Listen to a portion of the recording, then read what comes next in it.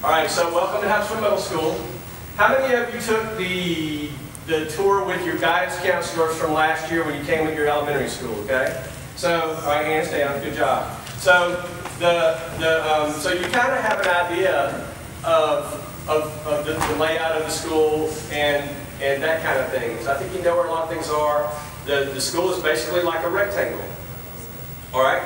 And so, in the middle of the rectangle is the media center and the auditorium. New talent. Some of you who are too afraid or shy to get on stage, raise your hand. Now, same people, keep your hands up.